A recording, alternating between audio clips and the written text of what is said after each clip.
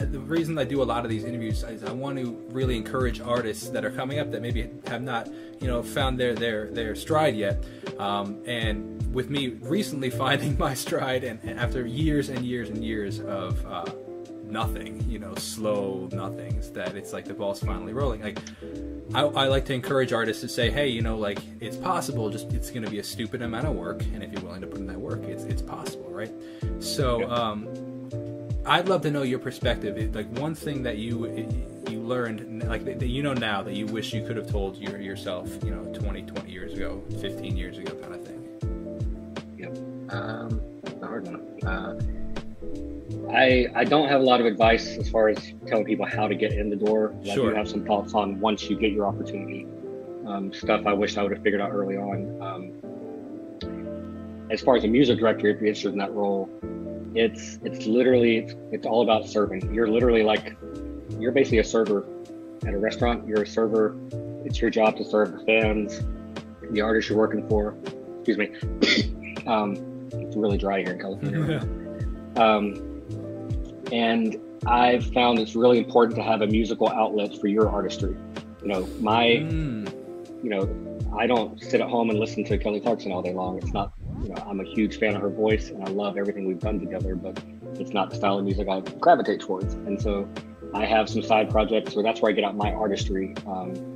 It's frustrating hiring musicians. Like, early on in the Kelly stuff, we had those guys come in and it's like always trying to cool it up. It's like, well, that's a dumb part, like, what if we do it more like this? And we're gonna make this cool band guy stuff. And it's like, no, I'm sorry, that's, you're here to promote a record and you're serving the artist, not your own needs.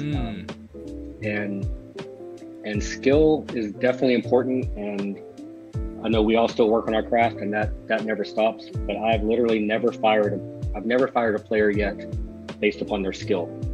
It's always a personality or an interaction thing.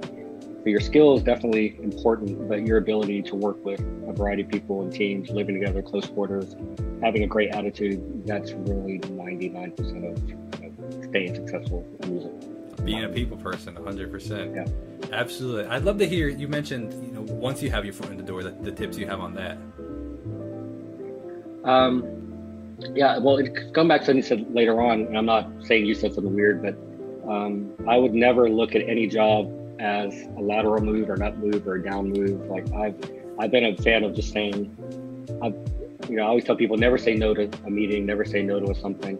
And even like a little small side little thing that could always lead into something else. You never know who you're going to meet. And a lot of the people that I met early on who might have been a second crew assistant are now lighting designers, or now front of house guys, or now working in management companies. And so relationship is everything. And so I would just take as much opportunities and gigs from the smallest of clubs to, just keep playing.